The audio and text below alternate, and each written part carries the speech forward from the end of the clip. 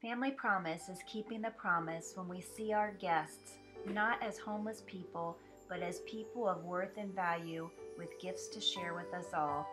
Elvira may have been without a home when she came to Family Promise, but she had a story to tell through her art.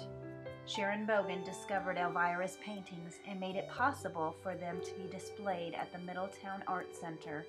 Alvira has been painting since the 60s and has always painted faces and patterns that reflect the changes in her life and situations over the years.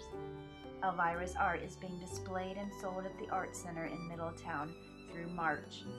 Check out her unique style of a life represented through many, many faces.